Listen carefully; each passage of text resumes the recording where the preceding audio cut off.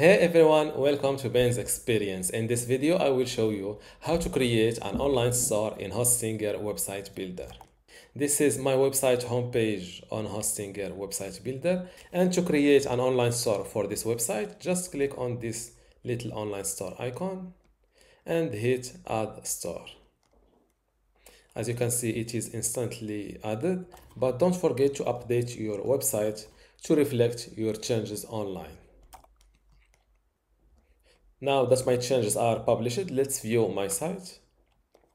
And as you can see, my store link is added automatically to my navigation menu. Let's click on it. And this is how to create an online store in Hostinger Website Builder.